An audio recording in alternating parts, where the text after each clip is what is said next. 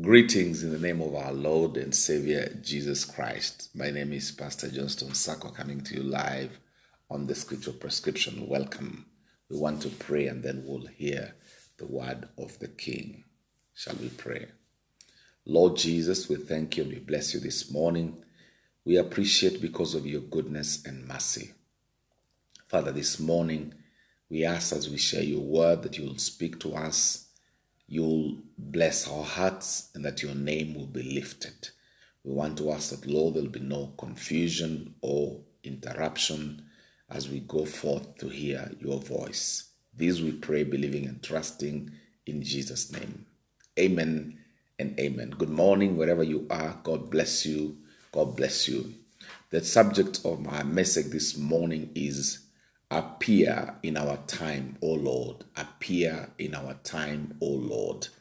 I want us to read the Bible in the book of Habakkuk, chapter number 3 and verse number 1 and 2. The book of Habakkuk, Prophet Habakkuk, chapter number 3, verse number 1 and verse number 2.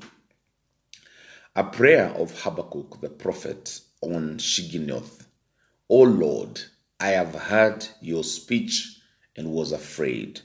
O Lord, revive your work in the midst of the years.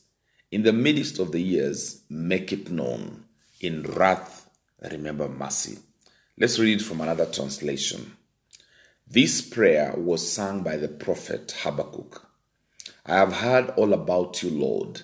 I am filled with awe by your amazing works. In this time of our deep need, help us again as you did in years gone by. In your anger, remember mercy. One more translation, Good News Translation. Let's see what it says. This is a prayer of the prophet Habakkuk. O Lord, I have heard of what you have done and am filled with awe. Now do again in our times the great deeds you used to do. Be merciful even when you are angry. Praise the name of the Lord. Now the prophet is very clear in his prayer to God. Number one, if there is anything that has angered God, he's pleading with God to have mercy even if he's angry about the deeds of the people. And our God has always been a merciful God. God says, I have found a man after my own heart, and he's talking about David. And if you read the book of Psalms, chapter number 51, then you would appreciate why God refers to David as a man after his own heart. He was quick. He says, a broken and a contrite spirit that you will not despise. That is in the book of Psalms, chapter number 31. Praise the name of the Lord. Now, the Bible tells us then that the prophet is saying, revive your works in our times. Do again in our times the great deeds you used to do. Praise the name of the Lord. Do the great things that you used to do in our time. He says, I have heard what you have done and I'm filled with awe. It is true that when you look at the life in the history of the Bible, we have seen fundamental things that God did in the olden days. A God full of power, a God full of grace, a God full of mercy, a powerful God, a God who had the power and ability to save, to transform. Praise the name of the Lord. Hallelujah.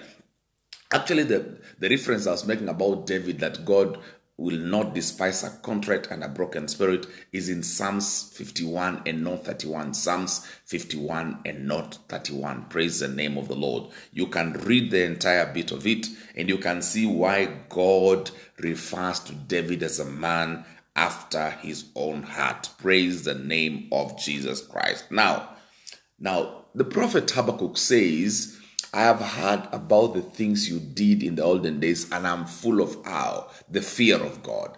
Revive those things in our time. That's why I'm saying we want God to appear in our situation now in the name of Jesus Christ. We are asking God to appear in your situation in this season, in this time.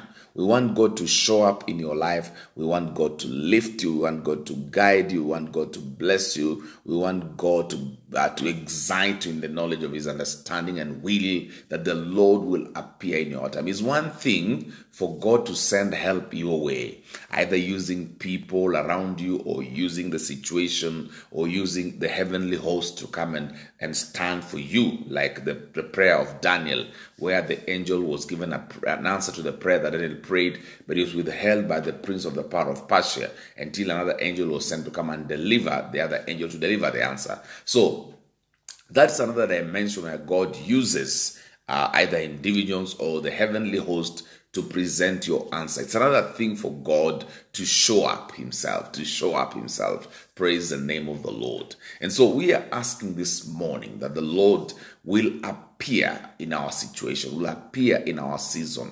In this season, in this dispensation, we are believing God to show up in our moment in Jesus' name. I'm desirous of the fact that when God appears, we are going to conquer. The Bible tells us, if God be on our side, who can be against us? We are then more than conquerors. That means conquering is an understatement. We are going to be more than conquerors. I don't know what challenge you're facing, child of God. I don't know things that are bothering you. I don't know what is your current situation today. But I want to declare to you in the name of Jesus Christ that our God is appearing in your situation in this season, in this dispensation. God is appearing. I know there are things you have tried before. Probably they have not worked. I know you have made attempts to deliver a lot of things. Now, I keep getting shocked about what God does. I, for one, have had a motivation to continue to speak the word of God daily. But I have never, even fathomed the extent to which this word goes around. And I meet people many times. Yesterday, I met a lady who said, I have seen you somewhere. And that's not the first time that people have spoken to me about this message we keep doing every morning. Then I got a man who said, I want and I'll keep consistently supporting this ministry because you are a blessing to the world. Now, this is not for my own glory. It is because of the zeal, the determination that God has laid in my heart. I want this God we're talking about to have an impact in the lives of people. I want this God to bless you. I want this God to lift you up. I want this God to show Himself in your life, that you can glorify Him in all your ways, in your family, in your business, in your ministry, whatever you do. It's my desire that this God will appear in your life and cause a significant change in your life. That is the reason why we consistently and constantly share the word of God every morning.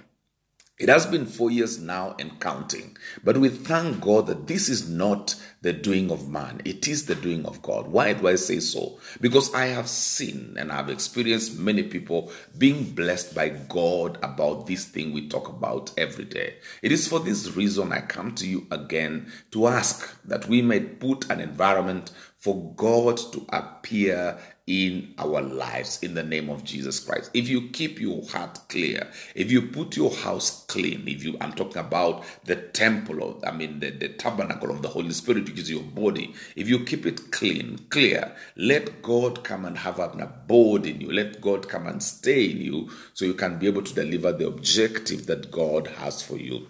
It's my prayer, it's my desire this morning that God will ultimately move in your life in the name of Jesus Christ. Praise the name of the Lord. I also desire that the Lord will establish His grace and His power in your life in a mighty way. And this good Lord will bless you. He will lift you. He will guide you. And He will honor every promise He has spoken concerning your life. I can tell you for a fact that there's something God has done in the spiritual realm. He's changing your dimension. He's changing your perspective. It's my prayer and desire that this God will be highly lifted in your lives in the name of Jesus Christ. The good Lord therefore bless you. The good Lord be with you. The good Lord guide you. The good Lord bless you in the name of Jesus Christ. Shall we pray? Father, we thank you and we honor you. We're asking that, Lord, you will appear in our situation and that our lives will never ever be the same again. I want to honor you this morning.